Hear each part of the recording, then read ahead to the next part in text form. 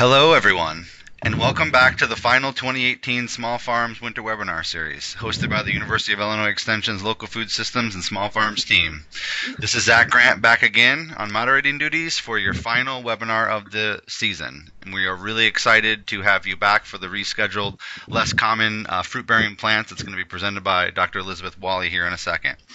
We really appreciate you joining us for these webinars, and we're going to do our best to begin and end within the space of this lunch hour. This is a very tight time frame for our educators to deliver the information that they're going to deliver. So we're going to limit your questions to the text box like usual.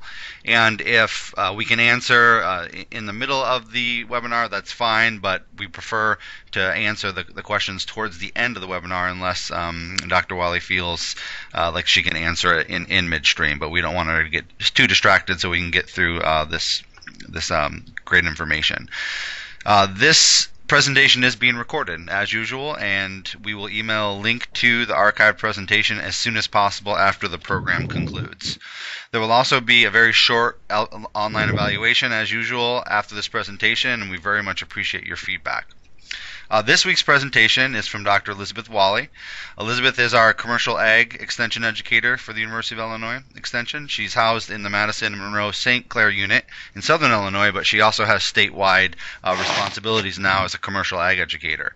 She provides leadership in food, crop horticulture research and extension programming with a special emphasis in commercial fruit, vegetable, and horseradish production. She earned her PhD in horticulture with a focus in weed science from the University of Illinois and holds a bachelor's degree in commercial hort from Purdue and a master's in hort from the University of Illinois.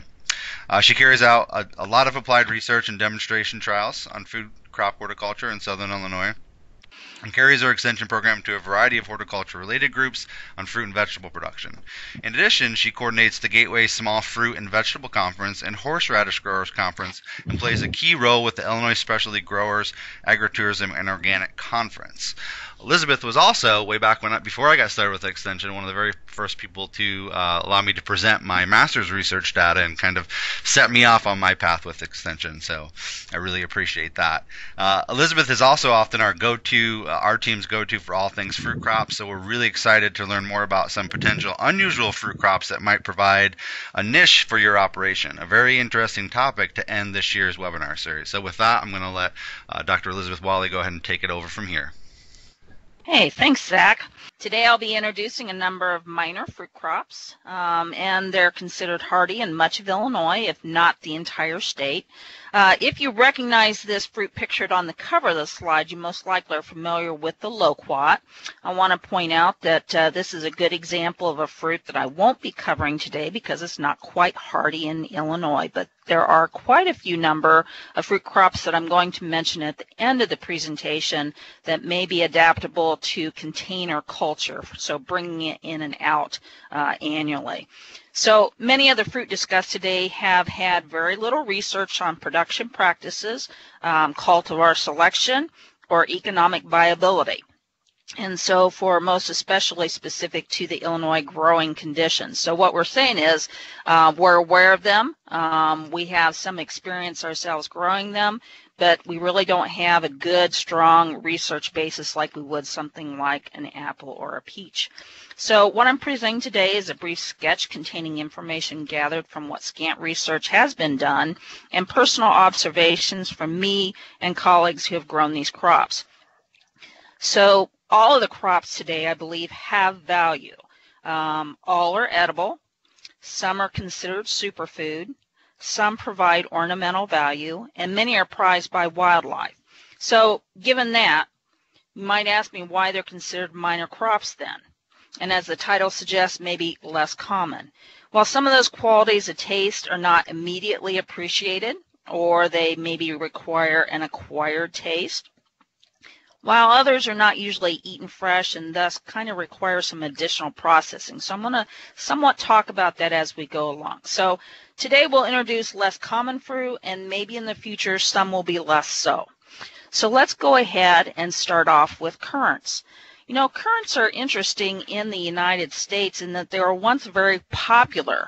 We have a native population of black currants. But due to an American federal ban in the early 1900s, currant production was curtailed nationally for nearly a century.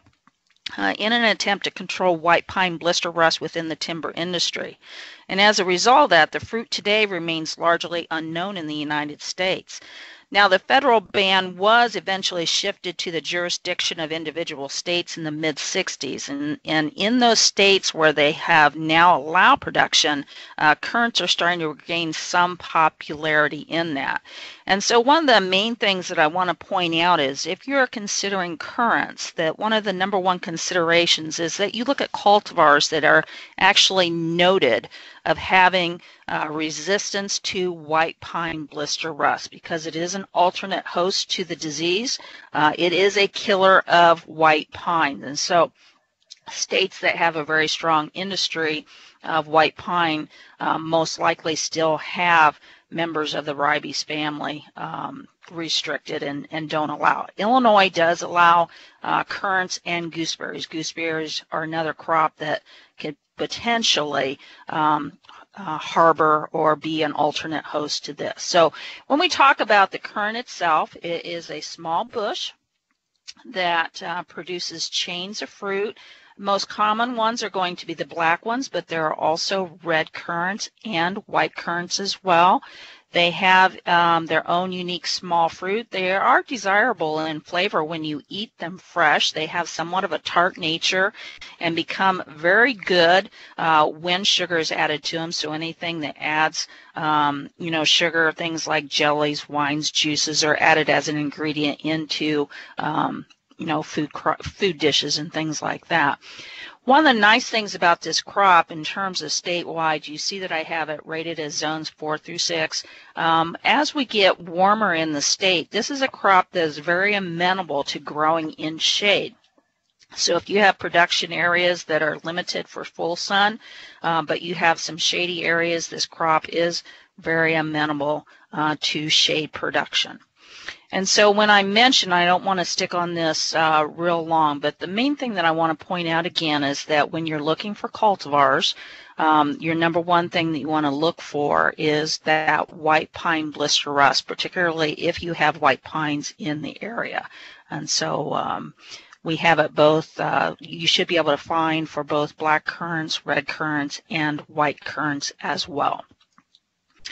So just to show you what white pine blister rust looks like, again, this isn't going to be about the disease itself. I just want to show you a picture, but it does show up on both pears, that alternate host and host. And so on the underside of the leaves, you can get the rust pustules, and on the tree that actually kills a tree, you get water soaking and the rust pustules as well. So again, make sure that you get cultivars that have resistance.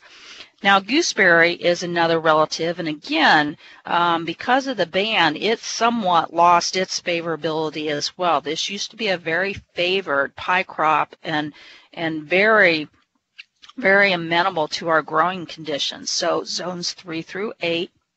This again is a small shrub, and we have one of our co-workers standing in front. This is a group of 4 gooseberry plants in the lower picture. The colors range from red to light green, which they usually call yellow, even though it's somewhat of a light green, but it's a yellow color. And they are small, grape-sized fruit that when eaten fresh have somewhat of a tart nature. It's one of my favorite pie fruits. Gives you that really good tart sweet when sugar is added to it. And so very productive when grown on a good site. I will say that these have thorns on them, some more so than others. They're actually prickles.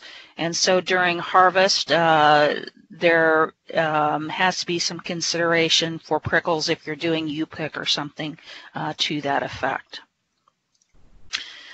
Like the currants, they do have different types. We have American types, which are the natives here. They tend to be smaller fruited, and I've given some examples of the types that fall in this category. European types tend to be much larger in size, better flavored, and that's not always. Everything can have good and bad, but in general, they're considered better flavor and larger, and we have groups. And then there are also types that are crosses between the two that I've given examples there. And so, even with gooseberries, we still need to make sure that there is resistance to white pine blister rust. So I'm just using this as another reminder, and these are examples of some cultivars that we have documented that have resistance to the disease that would be preferable in an area where white pines are located.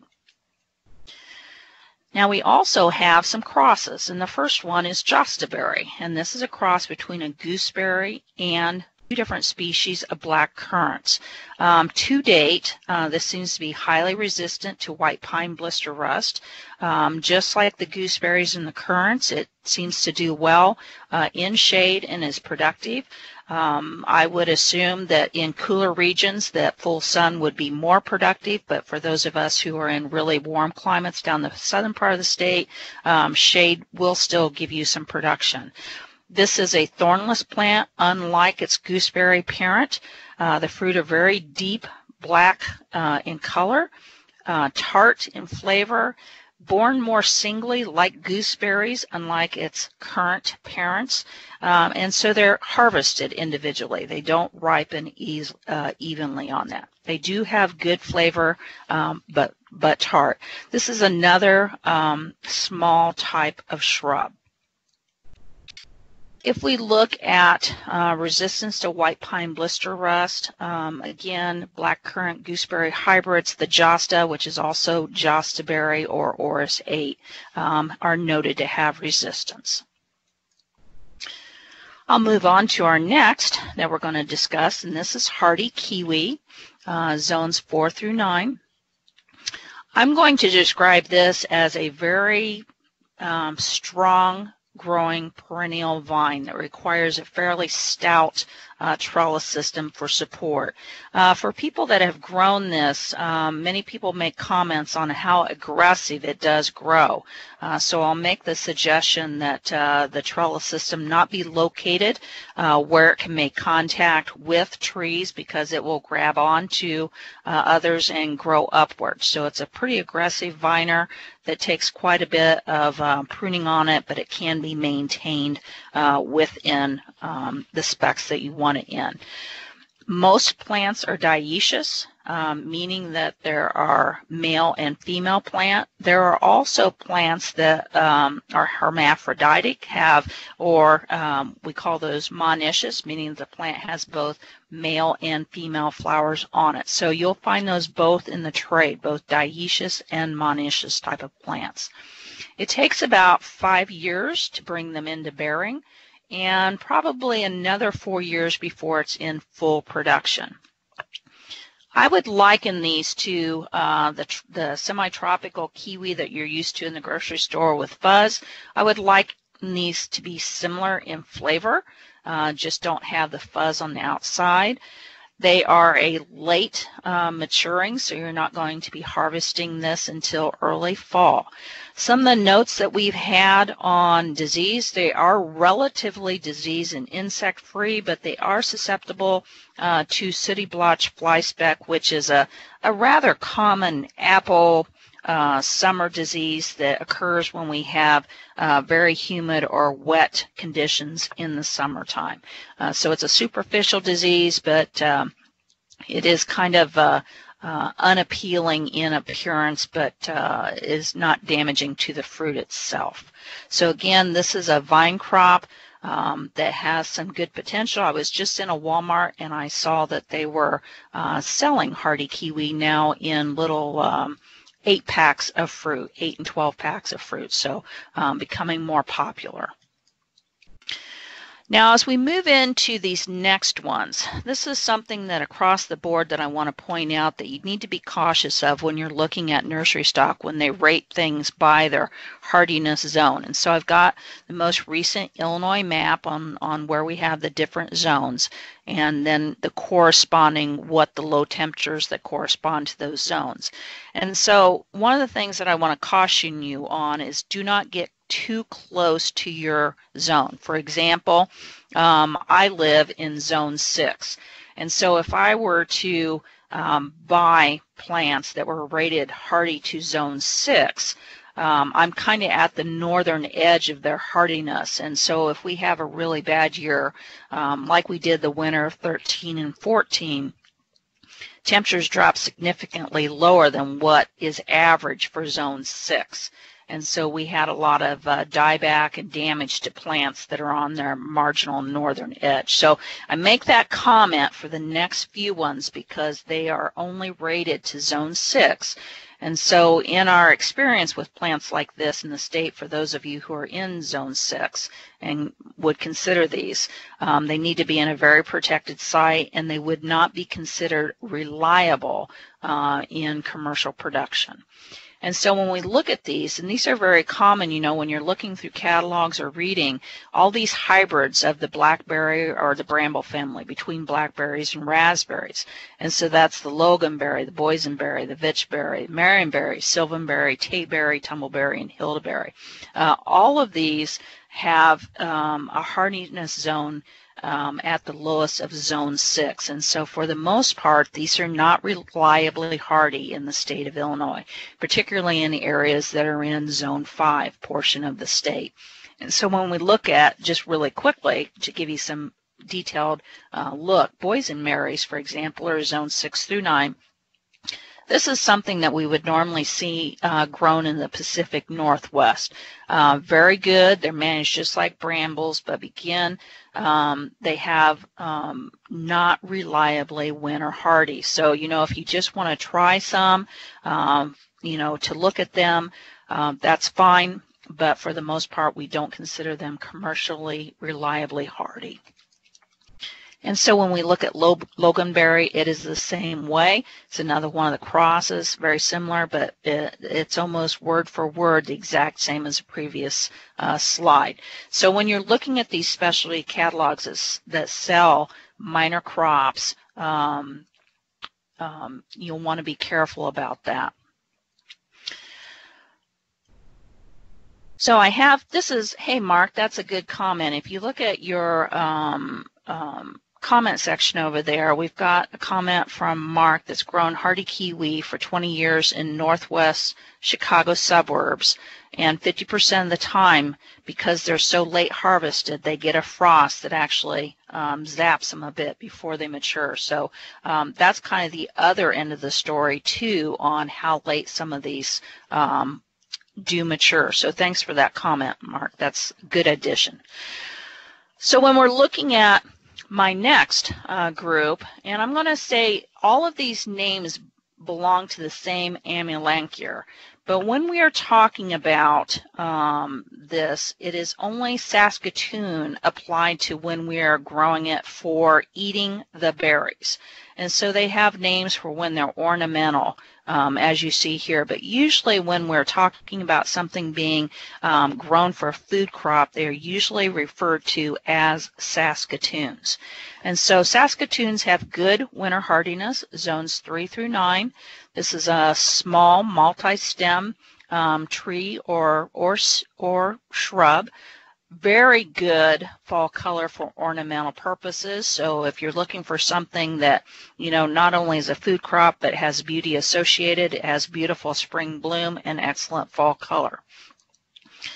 So I'm going to say that when you're selecting cultivars for fruit production, they are usually larger in size than what you see for just an ornamental. So the fruit is not actually a berry, it's a pome fruit. So it is related to the apple, and you want to look for, as I said, improved fruit production. They start out red, the fruit do, and they turn to black when they're ripe. These are very good in pies and preserves, and so this is something that ripens in midsummer. I will warn you, though, that this is a favorite of birds. So this is almost, when you're doing it for food production, requires some level of netting because it is very desirable as birds. So if we have people that are on board that are looking for additional sources of food for wildlife, this would be a very good choice as well. This is very adaptable. They do prefer moist, acidic soil in full sun, and by that I mean slightly acidic, not like a blueberry, but slightly acidic. They will take some shade. So there's a question, is ornamental serviceberry also edible? Yes, it is. Again, the berries are just smaller. They are not selected for berry production for human consumption, so they may not be as tasty as some of the others. But yes, they are safe to eat and edible. We move on to aronia, which has the common name of choke berries. So that's with a B, a choke berry. These again have very good winter hardiness, zones 3 through 9. There are cultivars that are red or black. The ones that are that are selected for human usually have a tendency to be black berries. This again has beautiful fall color and spring bloom, so it has very good ornamental value as well. This is one of the berries that's considered a and I shouldn't call it a berry. I should call this a pome. So this is again another pome fruit, considered a superfood, a mega oxidant. It's kind of one of those things. Anytime you see the word superfood and mega oxidant, it doesn't always go along with tasting good. And to me, this is one that is better as a juiced item and added. So it is something that is a very good additive for its beneficial qualities on it. So if I were to rate the berries, I would rate them as firm, somewhat mealy. If you've ever eaten an apple that doesn't have a crispness to it, it kind of has a mealiness to it, that's how I would describe this. Somewhat of a tough skin. Cooking greatly improves the texture. I have found in cooking with this, when you're not using it for something like juice or a wine blender, and those would be cultivars like Nero or Viking, that if you add something sour to it, that really brings out the flavor and mutes off flavor. So, a lot of times we talk about adding sugar. This is one that I would say adding sour to when it's not directly being used as a juice or a blender, that really brings out a better flavor in this. If we look at goji, wolfberry, matrimony vine, I believe that when we are harvesting it for its fruit, it usually goes by goji. I've seen quite commonly that you can go into the store where I'm at and buy chocolate-covered goji berries. And this is a member of the solanaceous or the nightshade family, so it's related to tomato. This is another one of our superfoods that's high in nutrient and antioxidant content. So I would rate the fruit as raisin-sized or smaller. When you taste it fresh, it has a sweet tomato, unripe pepper, somewhat taste. To me, it has somewhat of a bitter aftertaste. So you really get a good flavor up front, but then there's this lingering flavor that's not quite as good. So I'm going to say that it needs to be mixed with something or covered in chocolate, and it is excellent and good for you. It has a number of, or I should say it has very good winter hardiness. The plants are various sizes from small to large, slightly thorny, some of them more so than others. And one of the downsides on this one is it can have similar tomato pest. And so I've got a question in the size. Is it good in salads? I would say that this is good mixed with just about anything, because up front it does deliver a good tomatoey flavor. It's when you have something else with it that kind of masks this slight aftertaste that is not quite as pleasant. So I would say in experience, yes, it would be something that you can mix it. This is something that is juiced as well, and added to anything that you would add tomato juice. This would be a good juicing item as well. This is one that I absolutely love the flavor of, and a lot of them are coming out of breeding programs, different species of this coming out of northern breeding programs, and they're rated in the north as not having very many disease problems or pest problems. We have not found that so as you move down into the warmer climate. We're actually seeing it having fairly significant and death of plants due to cherry leaf spot and canker. So it is. I'm not really into you guys jumping into this. This is one that I would just test it to see about disease susceptibility, because we've had this in research trials elsewhere in other states, and they are reporting significant plant loss due to disease. And that, again, is kind of moving into the warmer climates where conditions are more conducive to it.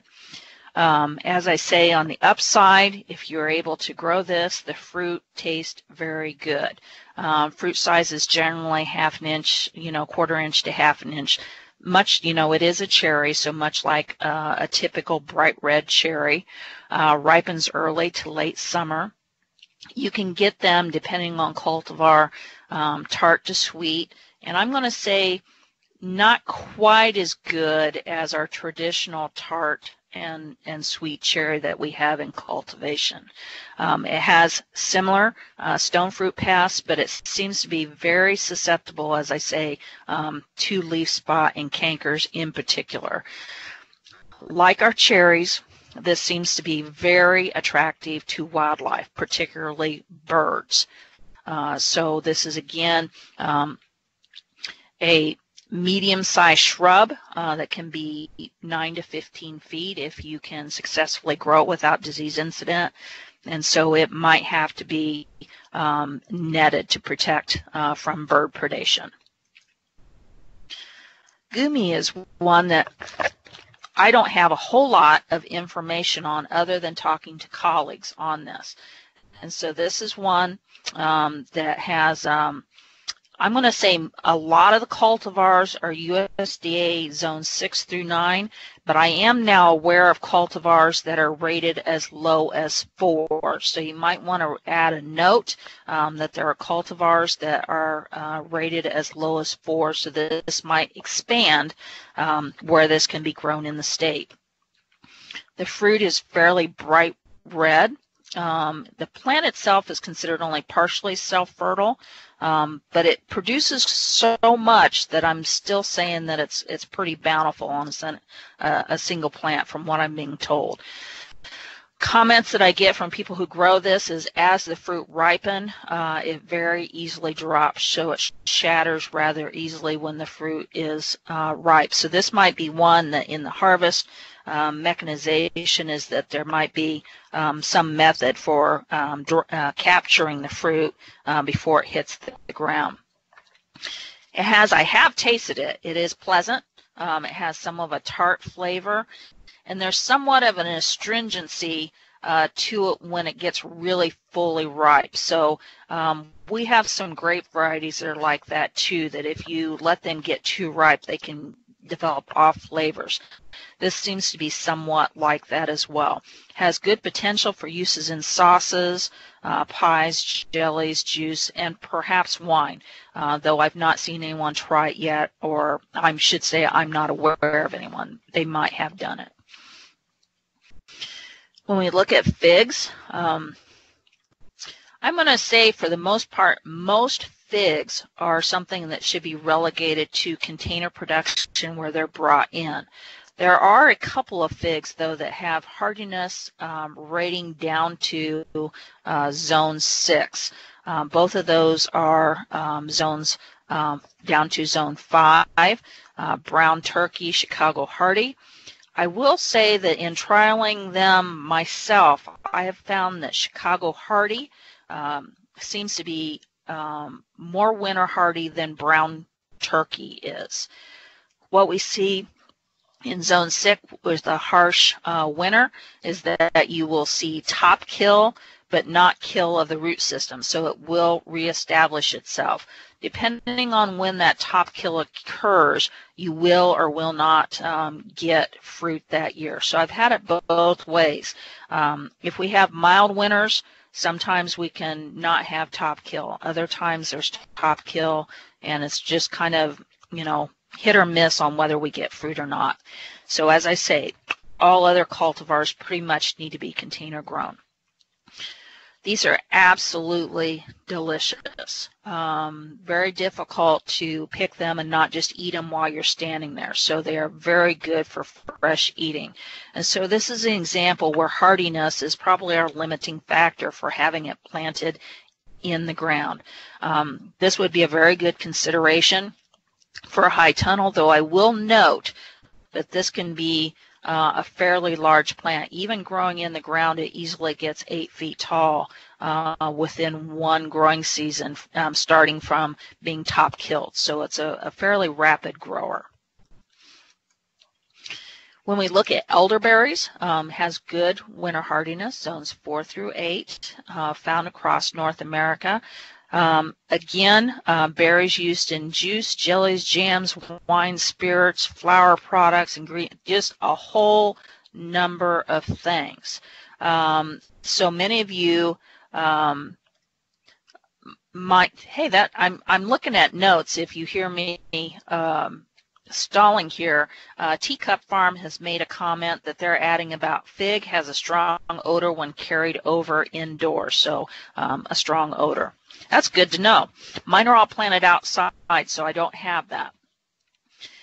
So jumping back to elderberries, it has a mildly poisonous in the unripe state. And so I have here that cooking or drying dispels the offending substance and greatly improves the flavors. Missouri does have a breeding program, and they have started releasing cultivars that I have listed here that are adapted to Midwest growing conditions, so Wildwood, Bob Gordon, and Marge. Missouri is also looking on pruning methods that help in placing a uniform crop, and that would be on tops like the American types, Wildwood, Bob Gordon, and also controlling air-fied mites. Marge, being a European type, is still managed in the traditional method. But if you are interested in elderberry, check out Missouri, where they're doing some unique annual pruning for management of the fruit crop. If you've ever had honeyberry or haskap, I feel that you would really enjoy the flavor as well. The fruit produces an inky blue juice that is very good. And so, I think that this would be very useful for using in place of blueberries without having the issues of the sensitivity of blueberry roots to their rooting environment.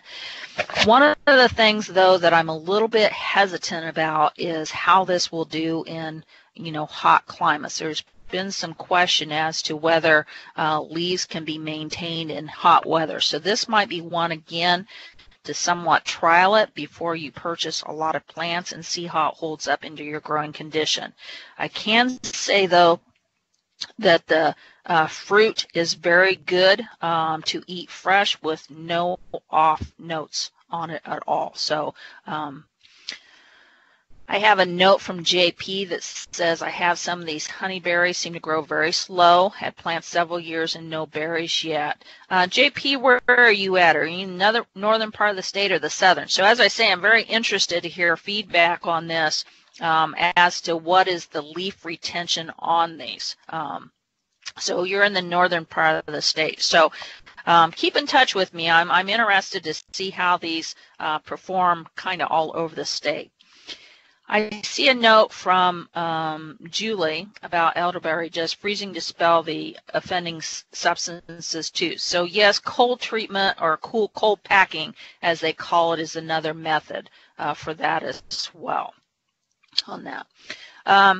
So on this, I see teacup male and female plants. I do know that there are 2 cultivars needed for cross-pollination on that. So they're not self-fertile themselves, so you do need to have 2 plants on there.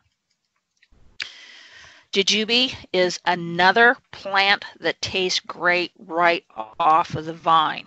We in Illinois are at the absolute northern edge of this, so again, it's another one of these examples of risky. It's exceptionally risky because it's a low chill crop, meaning that it takes very few accumulated cold hours before it's ready to break bud. So here in Illinois, if you're growing it and it's had its 150 hours, it could break with any warm up for any period of time. So it's additionally even more so risky than the bramble crosses that I talked about earlier. This can be handled very much like dates. It is a deciduous tree. It does have spines and can usually, when it's happy, grow anywhere from 15 to 35 feet tall. I've not seen any plants even close to this in the northern edge of their hardiness zone. Shipova is one that I have tasted, and it tastes heavenly. I would say that this is a very good replacement for pear because it doesn't suffer the fire blight issues that a lot of pear do, but it has a major problem. And if you look at the 3rd point on the slide, it's notoriously slow to start fruiting. It can take up to 15 years. And so this is a partially self-fruitful, meaning standing by itself, it can produce fruit. These are small fruit that are very pear-like but very sweet. I have had them before, and I think they just taste quite wonderful on there. So if it didn't have this, slow to get started, this would just be probably at the top of my list of something to try. And so if you've got some time that you're willing to wait, this is probably one that you want to look at. So this is a cross between 2 genus of related species. So it is the white beam and a European pear cross, but very good. So I only mention it casually because of the 15 years before it even blooms the first time. Chinese haw, I was going to jokingly put a big cross through this one. This is an example where I want to draw a point when you're looking in the catalog and you see a nursery say no known problems. This is an example where I ordered this from a nursery, and that's exactly what they said, no known problems. And maybe where that nursery is, there are no known problems. It's a beautiful tree, comes into fruiting fairly soon. I'm going to say that this is something you definitely need to cook or juice because eating it fresh is not very enjoyable. Birds, definitely you would have to fight them off for it. The reason I'm putting an X through it as a potential candidate is in our growing condition, it appears to be extremely susceptible to rust diseases. Now, I was in a position to be on a full spray program for control of rust on this, and I had a challenge with keeping it under control. In fact, all of my neighbors who had cedar trees all of a sudden had little orange gelatinous, telio horns all over their trees, so they looked like Christmas trees. And so I actually removed this because it was such a magnet for rust diseases. So I have a question from Shara. Once shipova blooms, what are successive bloom time frames? I'm not exactly sure, Sharon, what you mean by that. Maybe you can type something else. While Sharon's typing something in there, I'm going to go ahead with medlar. This happens to be one of my favorite fruits. Now I have this in my planting for my own personal use because I really enjoy it. This is a small tree, self-pollinating. The fruit are kind of chestnut colored, look like a small apple. Well, they really look like a giant rose hip is what they look like. This is a fruit that must be bledded, and so they are not eaten fresh. Bledded means that you harvest them hard and bring them indoors and ripen them on the counter until they are super ripe. So think about a banana that it hasn't rotted, but it's just got super ripe. And that's how you handle medlars. And so once you have them bledded, you can just press them through a screen and make a paste. And that paste can be made into jellies or preserves or used in recipes. So I use it in a number of recipes on there too. So I've made syrups with it. These are very attractive to wildlife. So it's a good thing that you harvest them before they're fully ripe. Because the wildlife would definitely take them. I would liken the flavor to a stewed apple. Okay, I'm going back to shipova with Sharon. Will it bloom only once? So yes, it's just like any of the apple fruit trees. You get one bloom a year, and it takes a season for the fruit to develop. So every year, once it starts, it should bloom just like an apple tree or a peach tree. So I like medlars. Downside on it is it's not a fresh eating one. I have not experienced any pests, and I'm in the St. Louis Metro East where I would be very conducive to pests. So the only thing that I've had a challenge with is wildlife, like this fruit as well. This is a very common European fruit that has that is not common in the U.S., but I rather enjoy it. Quince, and this is a fruiting quince. This is another tree that in my grandparents' time probably would have been much more common. It is a fruit that is very high in pectin, and so was very common for making jellies and different things that required pectin. It is a small, very irregularly shaped tree. I am a little bit hesitant to recommend this one as well because at Purdue, where they have quince, they have fire blight issues. Plantings I've had have had fire blight issues, so I'm of a mindset that this is susceptible to fire blight. So unless you're buying and they specifically state that it has some form of resistance, that should be in the back of your mind that it might be an issue. So this is another one that you don't eat fresh. It usually needs to be cooked, or you need to let it get so ripe like it's blooded, just like I talked about in medlars. So this is not something that you eat fresh. Wildlife will harvest all of them if you leave them hanging on the tree. So they are attractive. This is one, sea berry or sea buckthorn. I think it's, we usually stay away from the sea buckthorn because buckthorn has some, the buckthorn of itself, the rhamnus is its genus name, has some undesirable qualities. But sea berry is a rather large thorny shrub. The fruit tastes like when it's juiced, somewhat like tang to me. Has good winter hardiness.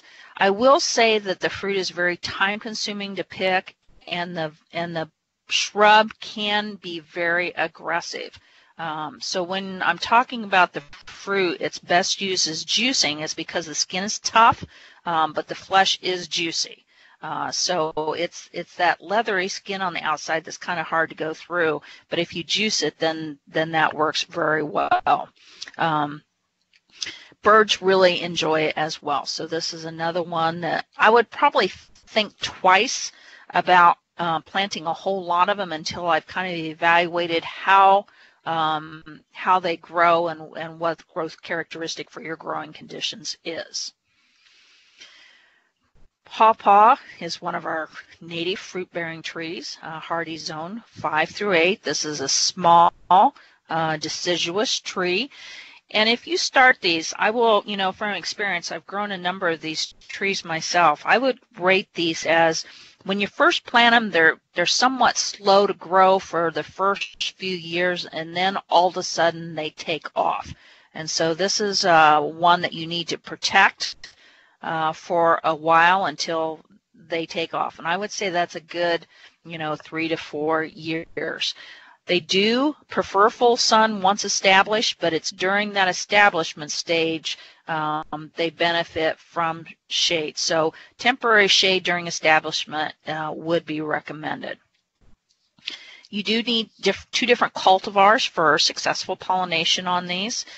In nature, as you can see by the flower, they have these blood brown flowers, and that usually signifies that there's some sort of carrion fly or flies that lay their eggs on dead things that pollinates these. So the flowers have somewhat of a unpleasant odor to them to attract these flies on there.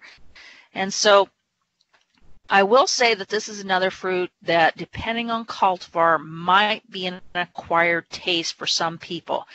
They kind of have a mango banana front palate flavor, but they have an astringency that some people find undesirable. I find that they are very good in making ice cream, puddings, anything baked. Very good, or as I say, ice cream. Wildlife do like these. I grew up calling these, possum fruit, because possum like them so very much.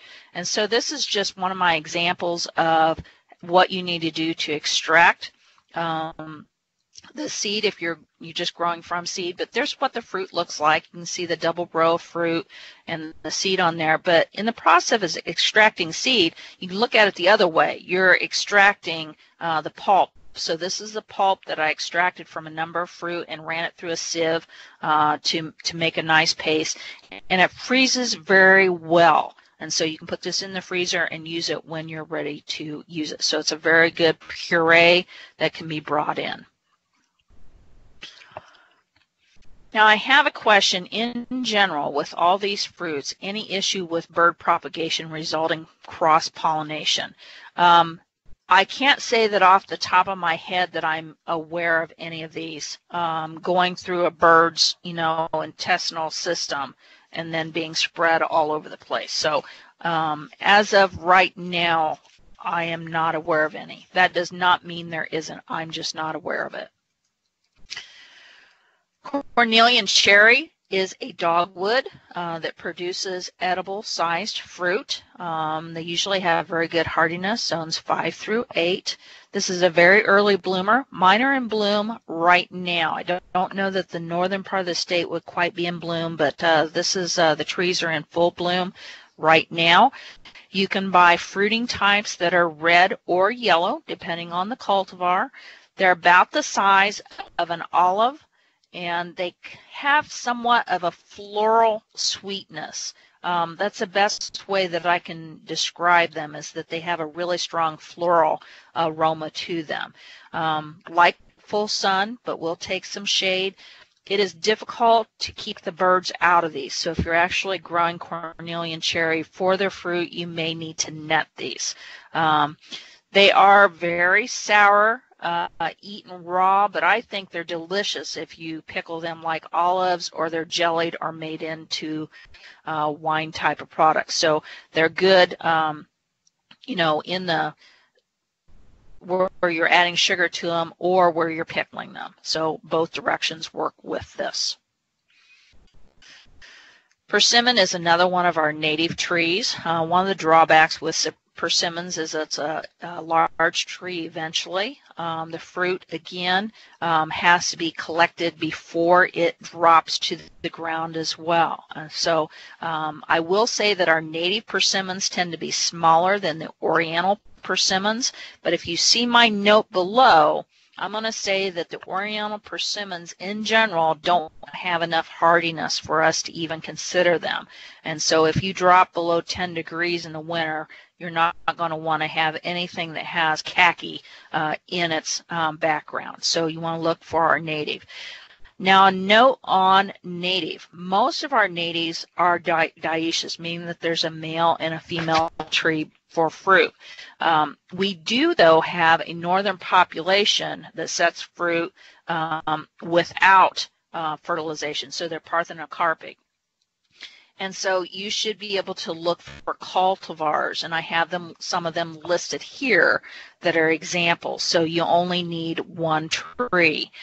Persimmons are beautiful ornamental trees. It takes a number of years for them to, I'm going to say, anywhere from 7 to 10 years before they produce their first crop. So again, this is another one where the crop has to drop. This is a fruit that, if I move to the next slide, this is a fruit that has to be blooded again, which allows the astringency to drop down to a tolerable level.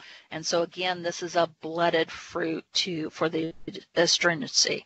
And so you want to wait until it is totally to the fullest ripeness. And I have a picture below of a commercial persimmon grower on his method for collecting fruit. He has large screens that are placed underneath the tree so that there's no ground contact with the fruit as it drops. Now, as we come to a close and I answer questions, I do want to mention that there's a lot of fruit that I have not mentioned that if you're in container production would be amenable. So I've listed several here. For example, the passion fruits, several of the citrus, pineapple, guava, small bananas, all of these. One of the challenges we have is because during winter production they need lots of light. You either need to have a mock-up like the Europeans do and having orangeries where there's a room that has high light during the winter, or you have to place them where you are providing artificial lights for these in a container.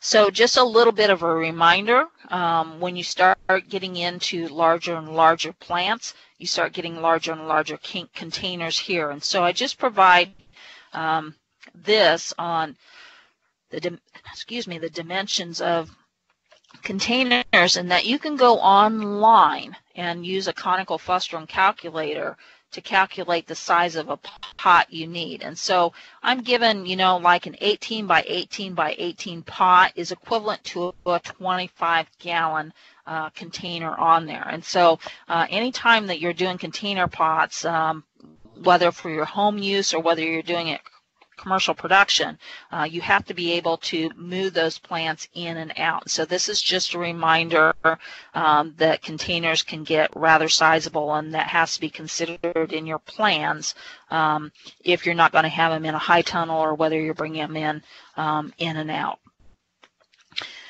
That is the end of my presentation. And so if there are any additional questions in the box, I'll try to answer them.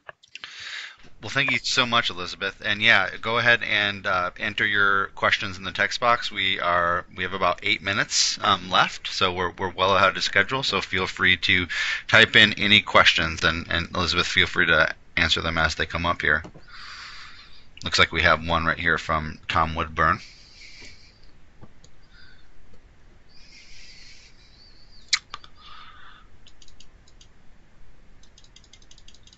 Oh, we may have lost Elizabeth temporarily.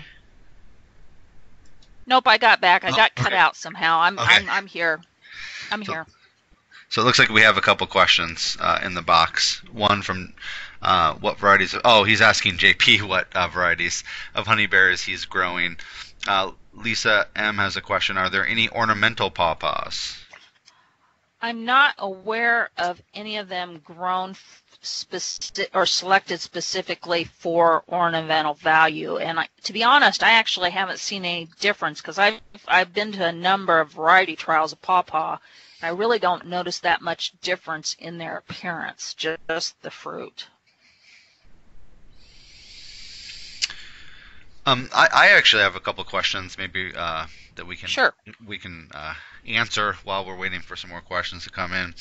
One of them, maybe it's kind of a two-part question, But the first one that came to mind was I know that on campus there is some research related to perennial polyculture. So and some of the unusual fruit varieties you mentioned today are used in some of these research projects where multiple species of these fruits are planted in guilds in the same orchard rather than monoculture. Do you have any growers in southern Illinois who are trialing this production method? And if so, have you heard of any success stories related to this?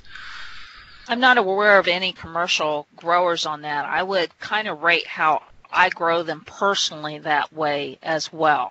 So I have, some of the taller, where you have things like walnut trees and pecan trees.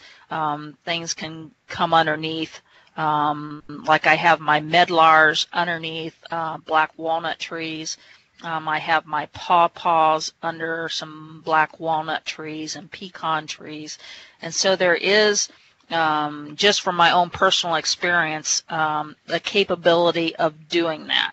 And so in saying that, I can say with experience that pawpaws and medlars for sure are tolerant of black walnut. And that might not be the case with all of these because I haven't trialed them against black walnut. So I am not aware of anybody who is mixing them, and it doesn't mean they're not, I just don't know them, mixing them with things like peaches and apples that are heavily sprayed usually, unless it's an organic production. So commercially, you haven't heard of any adoption of that production technique?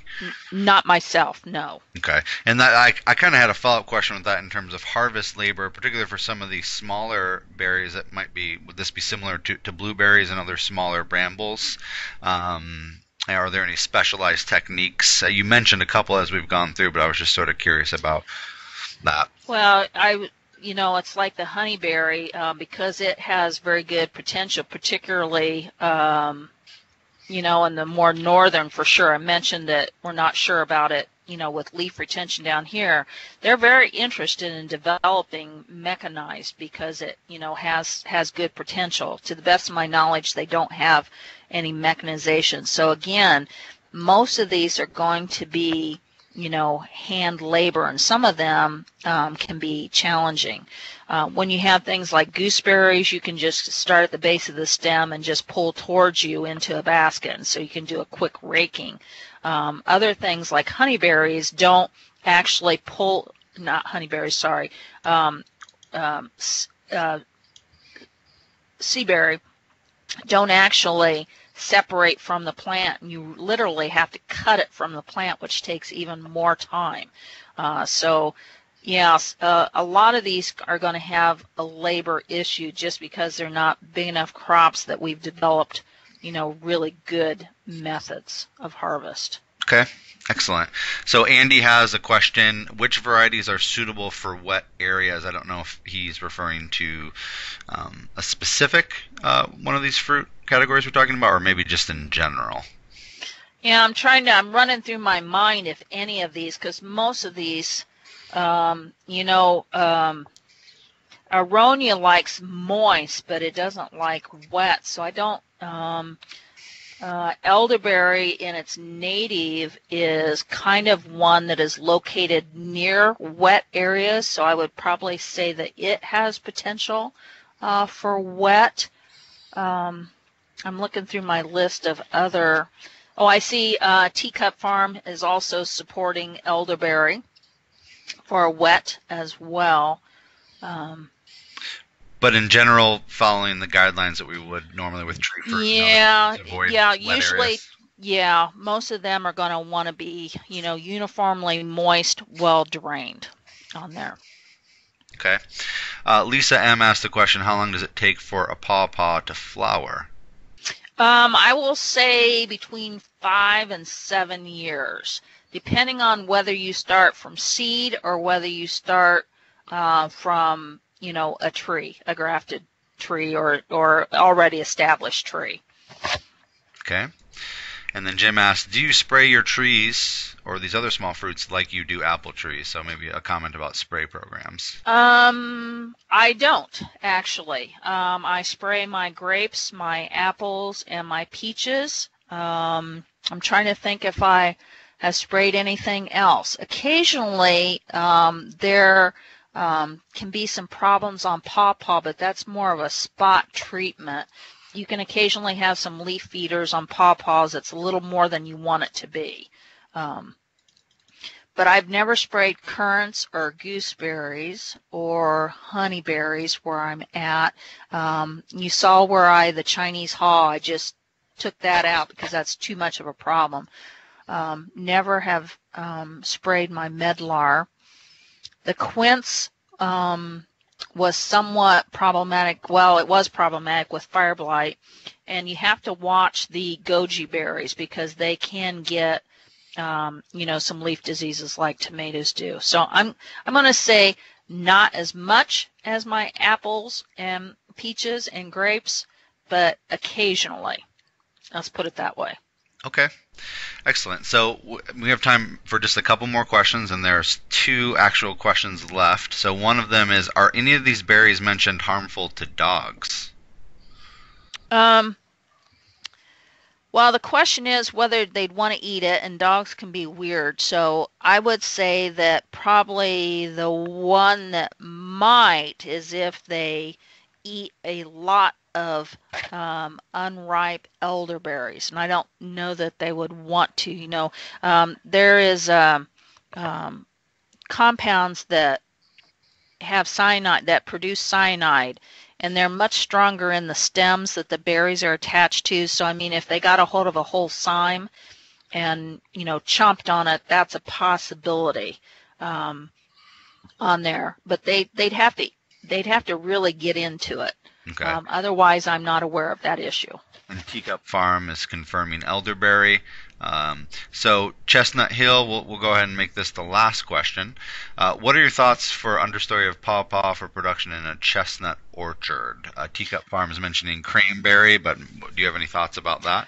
Well, pawpaw can actually get to be somewhat sizable, so I don't know that it would stay, in the understory. So, when it first starts out. So, yeah, I don't know that it could stay an understory plant because they can get kind of sizable themselves. If you're talking about, like the Chinese chestnut or the Chinese chestnut crosses, they're not humongous trees like, some of the, chinkapins or, not chinkapins, but, some of the other types of chestnuts. So I wouldn't think that it would be a good idea. Excellent. And Teacup Farm was mentioning cranberry for wet areas. And yeah. Understory. Yeah, we didn't talk about that today, but that's very good. Yes, definitely. Okay, well, excellent. I really want to thank Dr. Wahle for the fabulous presentation and sharing her expertise in some of these potential niche fruit crops, maybe for both commercial application, but also maybe for homestead use as well. And we will go ahead and get Dr. Wahle's email address in the follow-up email if anyone wants to send her information or comments about any of these crops that they're growing themselves. So I'd really also like to thank everyone for joining the webinar, and I hope you received some information that's going to help your small farm endeavors. Hopefully, maybe something you can even put in place yet for this upcoming growing season. So just a final reminder, you're going to get one last follow-up email from us that will provide the link to this webinar on the Illinois Local Foods YouTube channel, where we house all the other webinars from this season and previous seasons, as well as a short evaluation. We're going to really look for your feedback to shape the future of our webinars. And with that, I really want to thank everyone for your support and feedback throughout this year's series, and we'll do our best to improve upon this year's offering. We really have a wonderful time producing and bringing this great information from our many great educators throughout the state. So with that, have a wonderful 2018 growing season, and we will see you again in 2019.